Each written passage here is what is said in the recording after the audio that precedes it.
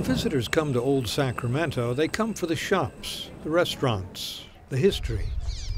But in the fall, when the sun begins to set over the Sacramento River and the shadows lengthen in Old Town, that's the time you're bound to hear a ghost story or two. They tell them down here, you know, at places like Evangeline's, where customers aren't allowed downstairs. This basement is very legendary with haunting activity.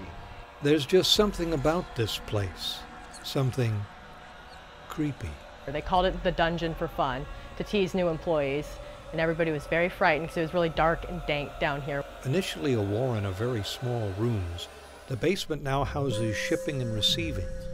And yet, perhaps because of beams that came from an old-time sailing ship, that feeling doesn't go away. People have been followed into the restroom, thought there was somebody behind them. Somebody or something. He scared me. And we haven't even been upstairs yet. Years ago, the third floor was a disco. And sometimes, when that area is closed and empty, I've had people working on the second floor hear music and partying going up on the third floor when there was nobody present at all.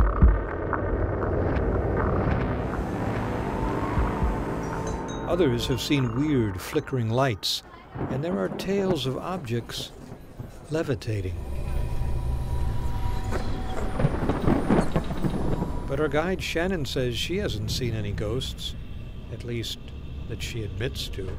I thought I saw something out of the corner of my eye a couple times, but I just knocked on wood and kept on walking. But if she walked down the street to Fanny Ann's, she would simply have walked into another ghost story.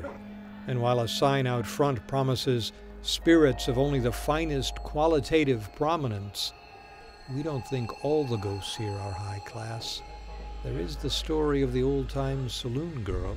She was sitting right here at this bar, and she was being very flirtatious this one evening back in the 1800s. And was shot by a jealous boyfriend.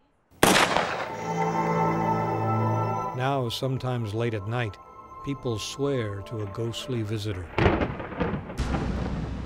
You're not scared, are you? Then follow us to Vegas, where the ghost of the so-called vampire of Sacramento is said to lurk in the shadows. Years ago, this was a night spot called Steamboat Navigation. There was a gentleman who used to frequent here. Well, he wasn't really a gentleman. He was actually a serial killer. It does make a difference, you know. You kind of feel oddball feelings in certain areas of the bar. Or leaning against the walls. Yeah, Old Sacramento is incredibly haunted. There's so many areas.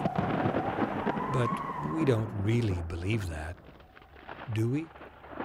In Old Sacramento, Jonathan Mumm, News 10.